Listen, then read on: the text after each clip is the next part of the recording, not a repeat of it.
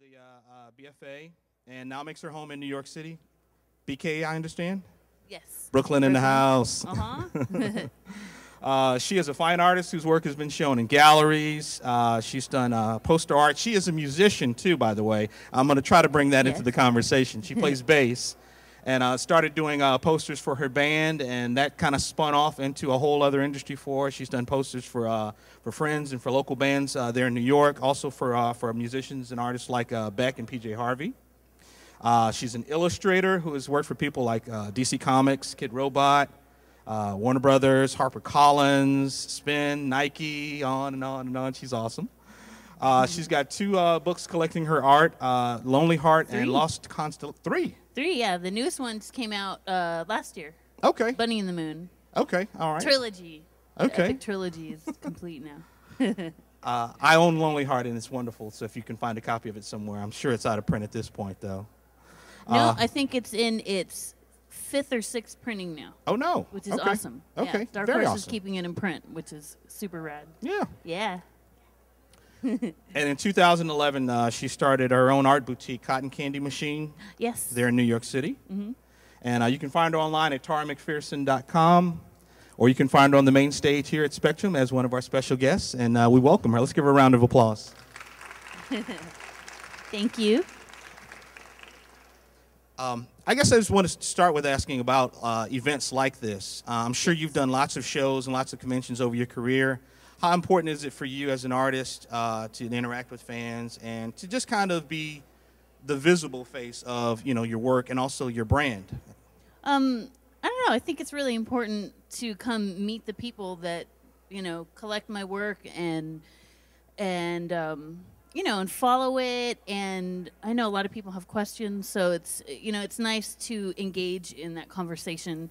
And ones like this, where it's not like San Diego Comic-Con, where it's like a total nightmare, are a little more fun for me because, there's a little more time. It's less rushed.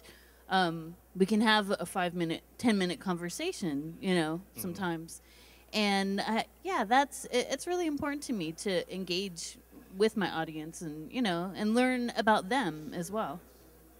When you do events, do you get approached by young artists who are saying, "Hey, I want to do what you do. I want to be, kind of where you are"? And yeah, for sure. And what kind of like, advice? What do I you do? Yeah, What's the key? Yeah. I always try and be encouraging, and I mean mainly, my answer to it is that it's a mixture of 3 things. It's the talent that you have. It's the hard work, because you have to bust ass. And then it's part luck, being at the right place at the right time, putting yourself in an environment, in a situation where opportunities can present themselves to you. If you want to work with bands, then you should be going to shows a lot and meeting the bands, meeting the management. If you want to show in galleries, it's important to go to the openings and meet the artists, meet the collectors, meet the gallery owners and the people that work in it. So, whatever you're interested in, to really, just immerse yourself in that as much as possible. And if you don't live in a city where that stuff happens, I think it's important to travel to those places, on like business trips to really try and network, which, maybe a lot of you are doing that here that don't live in the area, so that's right on. You talking about bands and whatnot. Now, you being a musician yourself, one of the things that I've found is there are a lot of visual artists who also play a musical instrument. Yeah, and I'm for wondering, sure. So I'm wondering for you, like, did the music start at the same time as the visual arts, or did it follow it, or? Actually, kind of. I started playing bass when I was about 15, and as a teenager, I was just experimenting with different methods of art, different mediums and stuff. So I guess, yeah, actually they were kind of, concurrent in my life growing up. But artwork definitely took the priority. And especially when I was at Art Center, I had, like, no time for a life or anything, I barely got enough sleep. So, playing bass definitely took, a back seat to it. Yeah.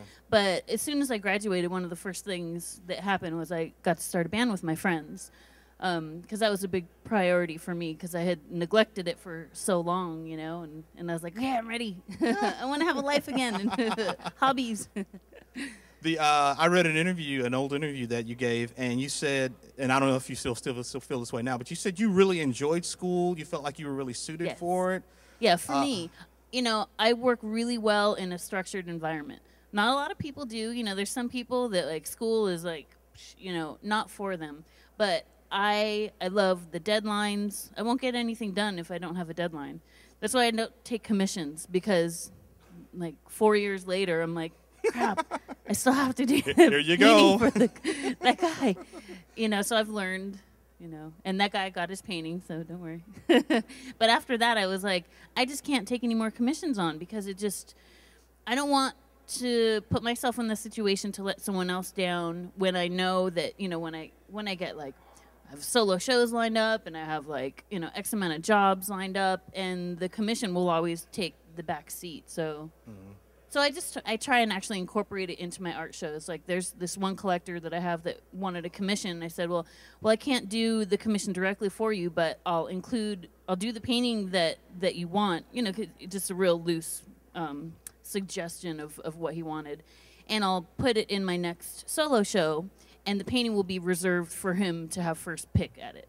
And then if he, something happens, whatever, and he doesn't take it, it's still in my show. It'll still be, visually, it'll still be in the same theme as what I'm working with right now, and it'll fit. So, okay. Talking about your work, there's a poster that you did for Beck. And I know that you actually used the same image for your appearance at Dragon Con. You kind of, and I'm wondering. Oh, yeah. Do you get a chance to do that often? Obviously, you work out in terms of your agreement with whomever you're doing the work for, to be able to repurpose it for something else. Yeah, always make sure to own your art. Never, very occasionally there's a situation where I do like a full buyout. But that's so rare, and it has to be for a good amount of money for me to never be able to use that art again. But I always own all my art. So if I want to use it again for something later, then it's fine. And the situation is with, with certain like advertising illustration jobs, is they pay for usage. So it's like a 1 year usage, 2 year usage of like worldwide rights on print, web, and whatever thing would be invented in that time is usually specified in the contract. And then, so after that year or 2 years, then I can use the artwork for what I want.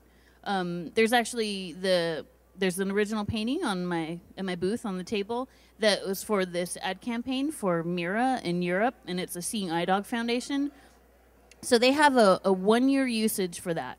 And with the option for a renewal, a second year and a third year. So at the end, so I can't do anything with it. A lot of people are asking if I can make prints of it yet, and I can't do it until that usage period is done. But then after that, it's mine. I can make prints. I can do what I want with it.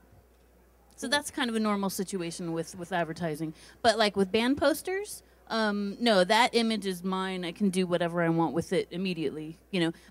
It's not the greatest idea to do that right away. Like, oh yeah, you did it for this too. Yeah, use your own discretion. But how quickly did the band posters take off for you once you started doing them? Because I was again reading that same interview. You said, I just started kind of doing it. It seemed like a natural extension. I was already a visual artist, now already a musician, and then all of a sudden, I guess people started saying, "Hey, can you do one for us? And can you do one for me?" And do you enjoy that? Do you still enjoy that sort of thing? Oh yeah, I love making posters still. I just finished one yesterday in my hotel room actually for Franz Ferdinand. Yeah, which is fun. I just posted it on Instagram. If any of you follow me, posted it yesterday. You can see it there. I think a lot of people, especially me at first, I knew you as in terms of your paintings. But you also do vinyl art, do 3D art, a lot of stuff with Kid Robot. Yes. Now, when did that part of your career start to develop? And that started in 2005 when I moved to New York. Okay. It was funny because I moved to New York and I knew that Kid Robot was there, so I was hoping to get to meet with them. And right as I was moving, I got asked by this girl who was curating a Dunny series, and it was like the LA Dunny series. And I was like, well, I just moved I don't live there anymore, from though. the west to the east. And she's like, oh, you grew up there. It's fine. So I think still to this day, people think I live in L.A. because of that dunny still. But I had moved by the time it came out. But that was my first dunny. And, in reference to what I was saying before, to kind of immerse yourself in the environment you want to be in, I always wanted to do toys with Kid Robot. And so I moved to New York. Their offices were in New York. I got asked to be in this I Love Money show, and it was, the hand-painted money thing. So I did my custom, and, I was like, well, let me just go down to the offices and drop it off. I want to go meet the people that I've been emailing with and hopefully meet some other people. So I did that, and I dropped it off, and, I was handing it over to the director that I had been emailing with. And right then, the owner, Paul Budnitz, at the time was owner, he walked by, and he was like, oh, you're Tara McPherson. And he's like, looked at my money painting, and he's like, oh, I love this. And he's like, do you want to do toys? And I was like, mm-hmm. And he's like, do you want to set up a meeting? Okay, bye. And I was like, yes. That was my ideal situation, and thank gosh that, it worked out as I had hoped. But, if you put yourself in those situations to meet the people that you want to work with, like you said earlier, good things happen, yeah. For anybody here who only knows you by your paintings, tell them what a dunny and what a money is, because the first time I heard those terms, I was like, huh, what? A money? Yeah. But the dunny is like this rabbit toy that Kid Robot makes, and it's a platform toy. So it was designed by Tristan Eaton, and now a million different artists do their version of it. And then the money came out, and it's like the monkey dunny version. So like, just little cute monkey ears. Right. I mean, who hasn't heard of a dunny and a money, right? Only one, two. Okay, so a couple people. So hopefully that explained it. They make them blank, so you can do your own version, and then they have like, gosh, I don't know, the Dunny series, or they've done so many of them, and it's just a huge variety of artists and even musicians do their designs on them too, which is pretty cool. It really spans like a huge range, Mm-hmm. And you talked about coming from the West Coast to the East Coast, and I was curious because, and I don't know who said this about you, but they said that they called you the crown princess of poster art. And I'm just curious if you're comfortable like with labels and things like lowbrow and pop surrealism and indie and tags like that people lay on you. Are you comfortable with it? Are you just kind of go along with the I usually like most of them. The lowbrow term, I don't really like it because I don't know, just the word like lowbrow. Low. Well, it's like, normally associated with something that's not very quality. Yeah, I mean, ideally, like I want to be shown in museums, and I want my art to, hopefully be around for hundreds and hundreds of years, and I hope to be remembered in some history books, and that ideally that I would love to make my mark and so lowbrow, I don't know. I've never really jived with that. I really like the pop surrealism term. Yeah. I think that really suits and fits really closely with how I'm working. But yeah, all the rest of the terms and things that people have said have been good. Yeah. And especially like, if someone says you're the crown princess of poster art, like I'm like, sweet, I can put that on my book. That's a good quote. I'm like, thank you for writing that. Since you do so much and you have so many varied interests, who are some of the artists that inspired you when you were a kid? I know that's kind of a general question, but yeah. I mean, people are always wondering what got you to this point. So, well, I really love Japanese art. Well, I'll start by saying I used to work in this coffee shop at Borders, and I got fired for giving away coffee. But fortuitously, I had a friend that worked at this Japanese animation store. And she's like, oh, don't worry about it. Just come work with us. We need someone else right now. And I was like, really? Awesome. And so they hired me. And hi. And I, just got introduced to this whole new world of Japanese art that I really wasn't familiar with. And so I ended up managing the store, and I was the wholesaler. I bought and sold the toys and ran the retail store. And that also gives me like direct experience with like the merchandising that I've done with myself, you know, like at conventions like this, and then now with the Cotton Candy Machine having the store, you know.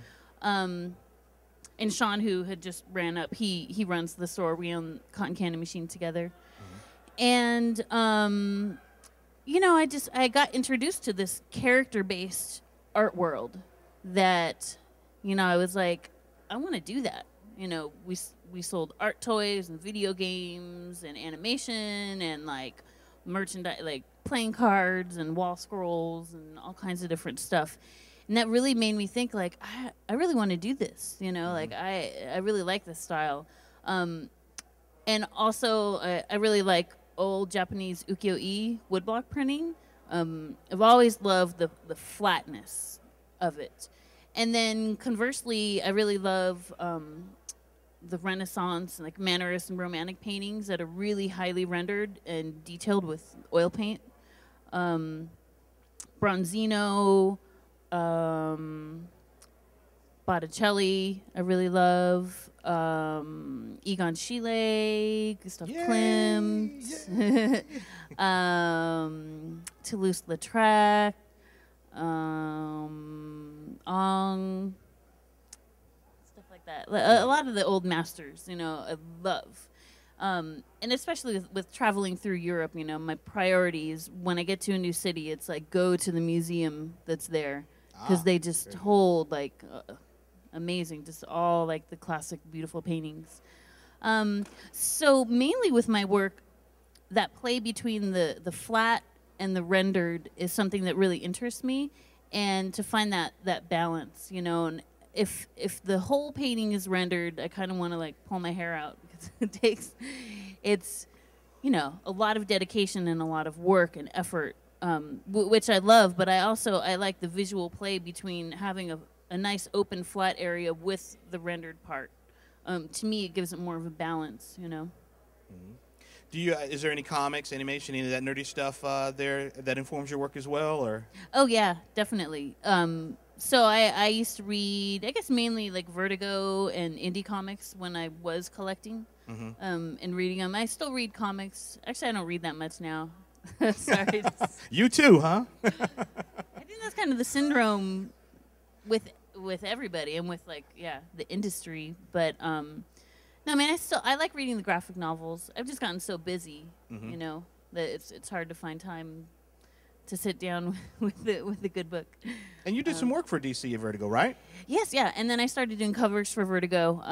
Around the time that I had started doing posters, I guess I'd been doing posters for like a year or so, and then I got contacted by one of the editors at Vertigo who wanted to see a press kit from me. And she emailed me, you know. It was one of those days you check your email and you're like, oh my God, they emailed me. Holy shit. And I'm like, press kit. All right, press kit. Like, I've never sent a press kit. Gotta figure out what a press kit is. I knew what a press kit was because I was an assistant for this manager of actors and stuff, and I used to have to prepare press kits. She actually managed David Duchovny, so I would make David Duchovny's press kits. So I knew what it was. So I was like, okay, let me put it together, you know, in the way that I knew how. Just print my resume, put a little business card in the little slot in the folder, and I just started making merchandise and stuff then. So, you know, I put a bookmark and some art prints of mine and stickers, and I think I was making snow globes at the time, and like I put a snow globe in the box with it, and I just like put in like everything that I could that I had, and I was like, all right, here. And yeah, and she got it, and she was like, that's the best press kit I've ever gotten. Oh, I was like, oh, wow, holy shit. Okay, good. I did good then. Yeah. Didn't you work on a graphic novel, Donor? No, actually, that I never finished that. Okay. I ended up canceling Sorry that. to put you on the spot. Bad news. I thought you were going to say Fables. Yes. No, I know about Fables, but yeah. But I was curious about because I figured it was your own story, so, you know. Yeah, well, after Fables, I had done Fables, like a 12-page mini story in the anthology, 1001 Nights of Snowfall, and they asked me if I wanted to do a full graphic novel, And, you know, being presented with that opportunity was amazing, you know, and I really didn't think it through fully. So I said yes right away. And so the writer was working on a loose draft of the story, and he had like the first, you know, whatever, like 15 pages written, and I started working on the character designs, and I think I'd done like 6 pages or so. And for me personally, it's very difficult. I admire comic artists so much, and animation artists. It's just too repetitive for me. I started to get bored, and it just wasn't fun. And I was like working on these pages, and you know, I was painting them all. So it wasn't just like sketching them out and giving them to an inker. You know, I had to sketch it, I had to draw it, I had to ink it, and then I had to paint it. You know, and it took a lot like of work too on top of that. 3 days for each page at least. And I was going crazy with it, you know, and I really had to ask myself a big question, and, you know, do I want to do this? I know I could do it, but was I going to be happy doing it? And, you know, yeah, it was hard to face that, but I had to pull out of the project and just tell them, like, you know, I don't think this is for me. I love doing covers. I love that one central image, but to do the full, you know, 100 and something pages, I think I was going to be depressed. If anybody hadn't seen her Fables covers, definitely check them out. They're awesome. Now I got this next thing from Wikipedia, so it's questionable as to whether or not it's accurate at all. But did you do some interning or some work with Matt Groening on Futurama? Yes. Okay, now how did that come about? So I was in art school, and normally you'd take a break halfway through and do an internship. So I had a friend of the family knew one of the producers that worked on Futurama. Okay. And it was at Rough Draft Studios. It was in Burbank. And so she, you know, set up an introduction, and I went down and met with them, and they needed someone to help out. Basically, I was a PA, you know. Personal assistant. A production assistant. Production assistant. Okay. Yeah. Okay. But yeah, I didn't have to go pick up dry cleaning or anything. Okay. But I did about everything else for, you know. But I learned so much there, and I had such a great time that I ended up taking 2 terms off of school instead of the 1. And so I was there for about 8 months, and I worked on the end of season 2 and the beginning of season 3. And, you know, I would scan the drawings to help with the animatics. I'd make Xeroxes, copy a lot of the drawing pages, and they have like multiple copies of them. Put together the books. I helped with the color keys, where like they'd have the color layout, and I'd have to like match the pick the color for like, oh, the wall is this color, and then, you know, his shirt is this color, and I just learned so much there. It was fantastic and amazing. Such a wonderful experience. And I really utilize a lot of what I learned in my art now, and kind of how I approach things. And it is also really helpful with like character designs, to learn how the character designers there worked, and how it kind of directly relates to like doing toys, like doing turnarounds. You know, you need the front, side, back, top, bottom, 3/4 view. That's what all the character designers would have to do, and to learn how to draw that one character in another angle, you know, which you don't normally do as an illustrator. You know, you make your illustration, and then that's it. But it's like, wait, what does he look like from behind? So that was something that really directly helped me. Okay. Yeah. Now, have you considered at all animating any of your IPs, your stories, maybe Orion, and have you been approached or? Yes. Okay. And so that's, yeah. Is there an announcement that we can have here? Not officially. No official announcement, but maybe okay. In the future. Okay. Do we have any questions from you guys?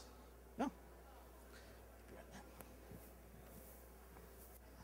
Hello. Hi, Tara. Big fan, big longtime fan. But I was really curious. I know your startings were all very girl power and forward, and just talking about in your artwork and in your books about love and hate and all of those things. How has being a mom now changed your direction with your art, or has it changed it? I don't know. I think it's so new. I have a 10-month-old son, for those of you that don't know, and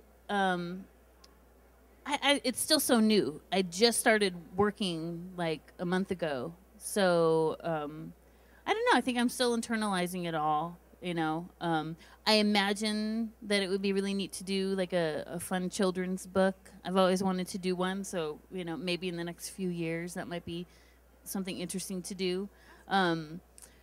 But yeah, I'm still processing it all. So we'll see. You know, maybe I'll do some more, you know, children characters in my work, or maybe some more whimsical stuff. But I think for my art shows, actually, the even more dramatic thing that just happened to me is my apartment burned down in January. Oh no! And it's fucked up. But you know, I think that might really affect my. I'm starting work on a solo show right now, and so I'm kind of just in the research phase and figuring stuff out and what I want to do, and just amassing images and looking through my image archives for. I always take reference photos when I travel of like anything and everything. Like, oh, the pattern on the floor looks cool. Like, click. You know, so I'm going through years of stuff, and I do that with each show too, to pull like, oh, what might, you know, oh, I kind of want to paint that. Maybe that'll work this time. So the fire thing, I'm kind of like, you know, I think that might be a neat aspect to put into the show. Awesome, thank you. Some way. Thank you. Yeah, thank you. Hi. Hi. I have a question about like social media. Can you talk a little bit about how social media, how you use it to raise awareness of and promote your work, and good things and bad things about it? Yeah, I mean, I think I've always been pretty up on trying to be on, you know, when it was Friendster, when it was MySpace, now with Facebook, now with Instagram and Twitter and whatnot, and having a presence there.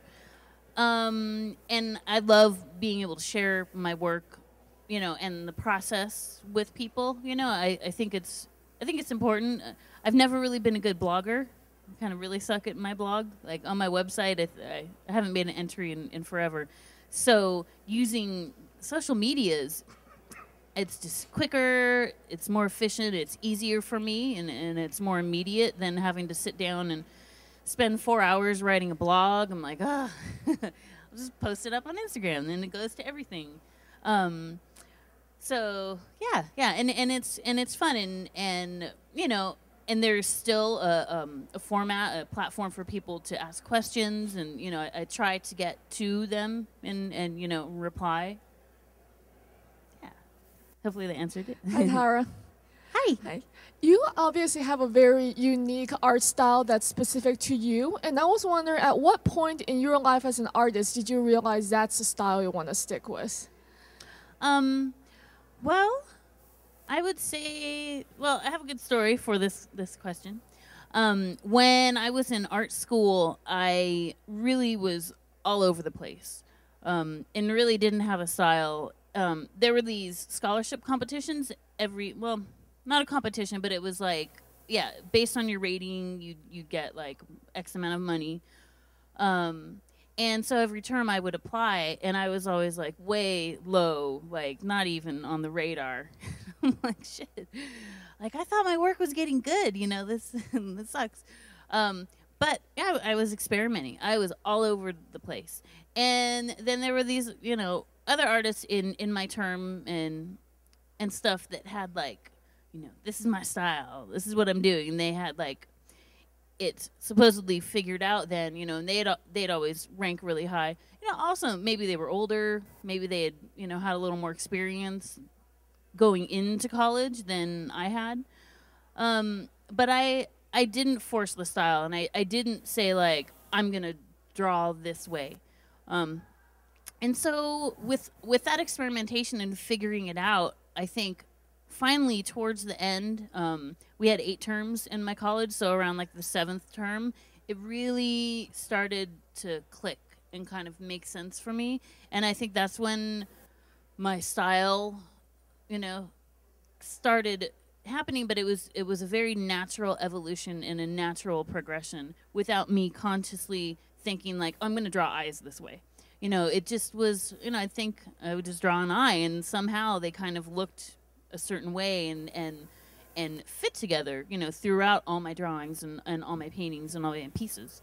And it's interesting to me because those, like, couple artists that I can think of that I went to school with that were, like, you know, amazing, everybody was jealous of their style and whatnot, they don't even work like that anymore. Like, maybe they, like, I don't know, started and did it that too early, and now that's like 180. Like, if you see their current work, it looks nothing like what it did in school.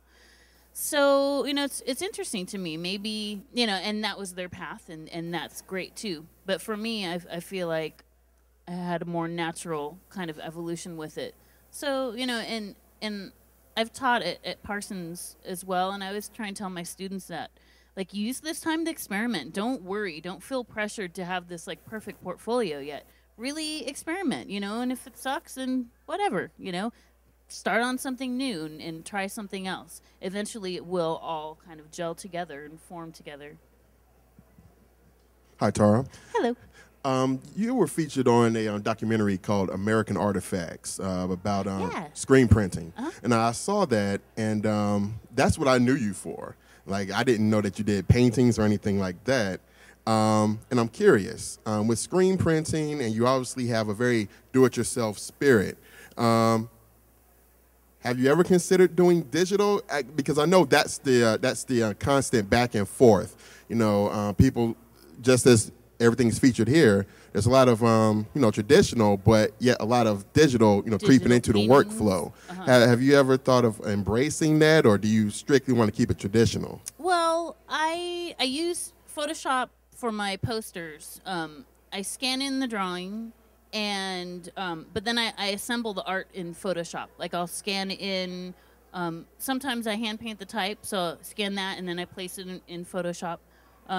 Or I like finding, there's like these really cool old typography books that have like a full, you know, font Alphabet collection. Yeah. Scan that in, and then, you know, I just select each letter and hand place it. That's what I did. If you look at the Franz Ferdinand poster, I scanned each letter and, you know, place that by hand. And then there's this filigree work that I scanned from a different book that was like old Victorian kind of ornament stuff. And then I kind of place those together to make like this kind of cool, you know, Franz Ferdinand font type thing. And then I do the coloring in Photoshop as well. But they do get screen printed afterwards. It's kind of like a placeholder, like, here's where all the pink is going to go, you know, and I fill that area. And so when the file gets to the printer, they output the films, which are all, like, basically black ink on acetate, you know. And so when the light shines through onto the photo emulsion, that's the part where the ink will go through. And so I kind of look at it as like a placeholder for when it will get screen printed. But yeah, I guess with toys, they like the toy designs in Illustrator, which I really suck at Illustrator. I'm not very good at it at all. So I try to just kind of hand draw them and color them in Photoshop. But yeah, I do use the computer as a tool. But I don't think I'll ever start doing paintings in Photoshop or anything like that. That's not, I'd rather just paint it for real. Because then you have something to show, you have an original to sell afterwards, you know. You can make double the money, you know, if you get an illustration job and you say you get paid $5,000 to do the piece. You know, if you do it digitally, you can sell prints afterwards, of course. But, you know, if I paint it, I can sell the painting for another $5,000 and make prints from it. Yeah. Yeah, as well. Hi. Hi. Ooh, I think it's off. Oh, hi. There you go. Do you ever get approached to do work that's not necessarily in the style that you're... I lost the end of the question. In a style. Technical difficulties. And how do you deal with that? That doesn't normally happen, but recently, well, like a few years ago, I got approached by Penguin Books to do. They were working on this tattoo series, and they were re-releasing their top-selling and classic titles, and had tattoo artists working on redoing the covers. And so they approached me, and they're like, I know you're not a tattoo artist, but you have a lot of tattoos. Do you want to take part in this series? I was like, okay. But they're like, it has to be in a traditional tattoo art style. And so I kind of thought about it. I was like, I don't know, will that work? But it could be fun. They asked me to do Bridget Jones' Diary. And so, yeah, I took the job, and I tried to work with. I looked at a lot of flash art for reference, like real old stuff and newer contemporary tattoo stuff, and and I tried to do some like test projects, whatever, with watercolors. I was like, this is hard. Blending the watercolors is really difficult. I'm not that experienced with watercolors, so I was kind of like flailing with it. I'm like, ooh, I don't know if this is going to turn out that good. So then I thought, all right, well, how can I achieve this look without using watercolors? What am I good at? I'm really good with oils and acrylics. So I did some test samples with oil paints, and I put liquid down, which is this glazing medium, onto paper. And then I just did thin transparent glazes to mimic the look of watercolors. And I was able to get like smooth, perfect gradations and make it look like a watercolor, but it was actually oil paint. And so then I felt more confident with like, okay, I can actually get this done and make it look good. So yeah, that was my experience with it. And it was a fun job to work on, and to try something new, but I still think, the character, the girl I drew was, still looked like my stuff. I think people would recognize it still. I just had a question. You said that you'd finished a painting in your hotel on this trip. A poster. Like, was that a Photoshop job or was that a painting? Yeah. Oh, okay. I was finishing the type and stuff, like just the last touches on the poster. Okay. But I have brought paintings to hotel rooms while I was traveling. The Bridget Jones I was wondering one, about that. I was working on that while I was in Australia. I was doing a lecture thing, semi-permanent, in Melbourne and Perth. And I brought the oil paints and the paper, and I was, Oh, yeah. Deadlines, baby. Thank you. You're welcome. Tara, you mentioned speaking at Parsons. Do you ever get a chance to get back to your alma mater at Art Center and do some speaking and workshops with the students? I haven't yet, but the department chair had asked me to. She said, anytime you're in L.A., let us know. We'd like to have you talk. Okay. I think that would be really fun. I'm sure. Yeah. I'm sure you're like their champion. They're like, a great success story. I hope so. Tell us about Cotton Candy Machine and exactly what it is, an art boutique, why you started it, and what kinds of things that people who visit New York City could see in your store. Well, the Cotton Candy Machine actually used to be my art studio. When I moved to New York, I really liked the idea of having a storefront space. One, because getting the poster shipments, they're very large and very heavy when I get them from my printer. Huge boxes that are like, and if it's multiple editions at the same time, it's hundreds of pounds. So going upstairs is not an option. And, of course, a lot of places have elevators, but a lot of places don't. I just like the idea of having a storefront space and having that ease of access. So I found a wonderful spot in Williamsburg and in Brooklyn, right by where I live. And so that was my art studio for like 5.5 years. And I just put vellum up in the windows. I had a couple posters up there when I first moved in, and then people would like open the door. They're like, is this your store? I'm like, oh my gosh. Maybe that's not a good idea. People keep coming in and interrupting me. So I took the posters down. I just kept the vellum up in the windows to keep it private, but it let the light in so I could paint. And then Sean and I were talking, and about kind of making that next step. He used to work with Alex Pardee with Zero Friends, doing pop-up stores with them. all around the country, and he's like, "What about we, start something in this space? Like it's a storefront." It was kind of like just the next logical, natural step for us to take, and turn it into an art boutique. So I moved my art studio, and then we worked on turning it into a store. And it was April in 2011 that it opened, and so we sell all of my merch, and then all of the artists and friends that we love as well. And so we have monthly art shows featuring different artists. Sometimes it's a solo show, sometimes it's 6 different artists. It just depends on the show. And so with each show, we kind of naturally amass more product in the store from the artists that we have worked with. So also from like a business standpoint, it's not like we're having to go buy like tons and tons of product each month for the show. It works more like consignment, like a gallery, but we like to think of it as not as a gallery, more of an art boutique, because we sell books, we sell apparel, toys, all kinds of little, tchotchkes and fun stuff directly related to the artists that we show. Okay. Do you have anything that's coming up that you want to announce, or anything? I know I talked about the animation thing earlier, but is there anything that we should look for, that we need to be looking out for? With Cotton Candy Machine? Well, just in general. So with Cotton Candy Machine, we just started. There's the Roebling side of the building.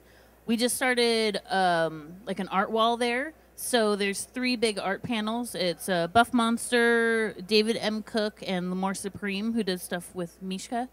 And that'll be rotating. So that's a new fun thing.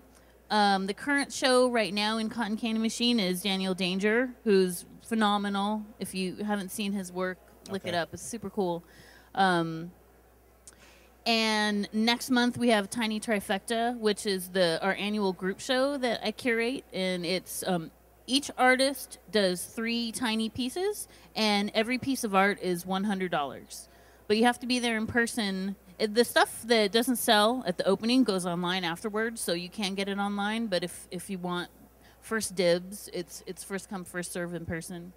And then lots of other fun shows. And then for me, I'm just starting work on my next solo show. It's going to be at Jonathan Levine Gallery in New York this October, which ideally I would have started in February, but my house burned down, so it's a little delayed, but, I'm going to make it happen.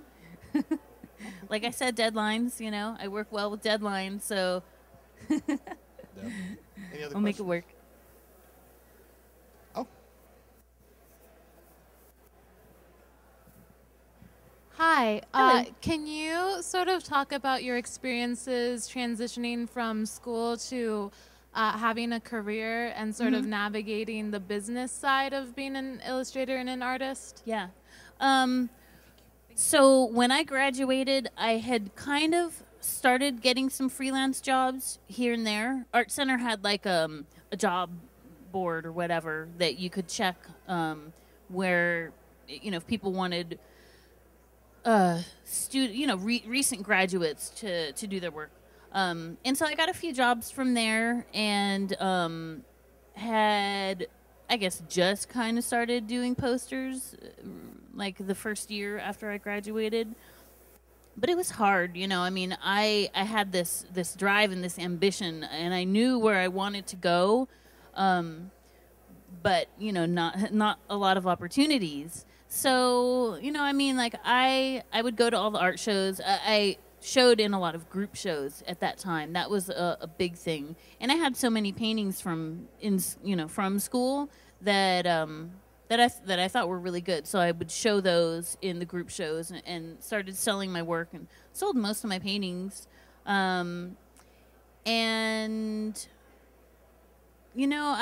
I would try and meet a lot of the artists as well. Like when I went to the gallery shows, I know like early on I would I got a lot of good advice from like Gary Baseman and from Kozik. And just kind of, having them help you out.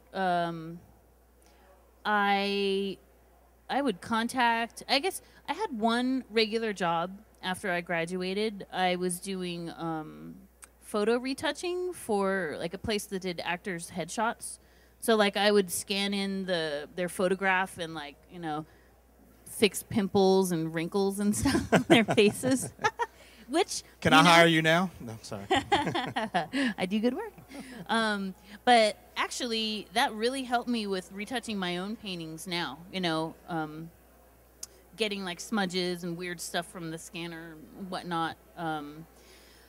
So I had that job for about 5 months, and that was it. That's the only regular job that I've had since I graduated.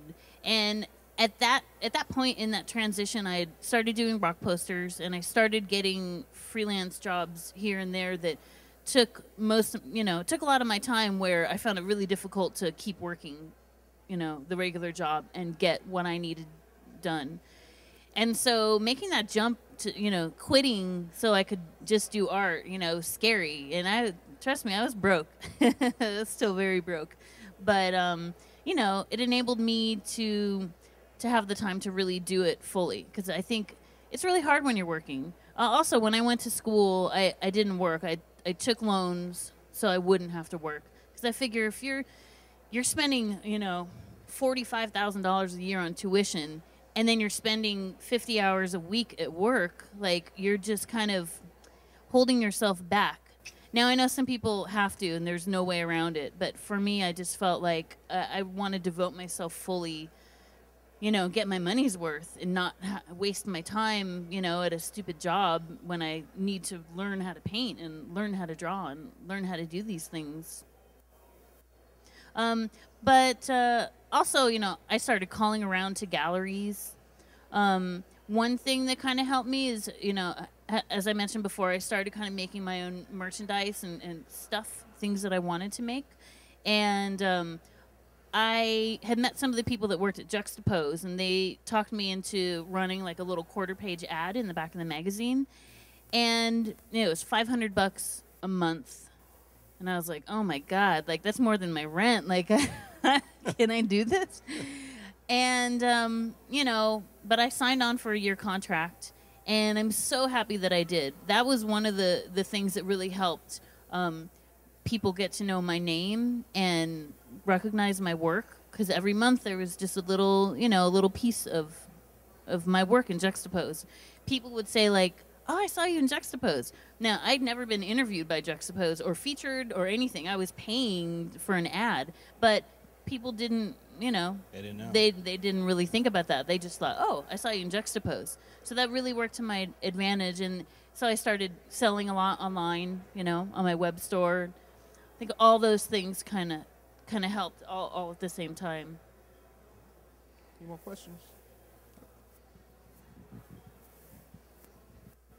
One more question for you, Tara. Yes. In regards to, I guess, being an artist with a brand or a style that is instantly recognizable, how do you keep your brand vibrant, and how do you keep your brand, adjusting to the ever-changing, tide of the market, if there is such a thing? That's a good question. Honestly, I don't do art for anyone else but myself. And so I really try to not pay attention to trends or fashions or whatever is going on. I want to get out what my vision is and what's in my head and things that I want to process and learn about. Like each solo show that I do is like I look at it like it's a thesis, like I'm getting my master's and I'm in school again and I'm working on this whole thesis project that's going to relate to, all the individual pieces are going to relate together and relate to my previous work. So I really try to just do what I want to do. Try and be selfish with it, because I feel like if I'm true to myself and what I want to say, then it will follow. The rest will kind of it'll have its place in the world. Hope I explained that well. That was perfect. Well, let's go ahead and wrap it up. Thank you all for. Definitely check Tara out. Her booth is over by the front over there. She's got some great stuff for you to purchase. Yeah. And we thank her for being our special guest on the stage. Thank you for the good questions, too. Thank you, Tara.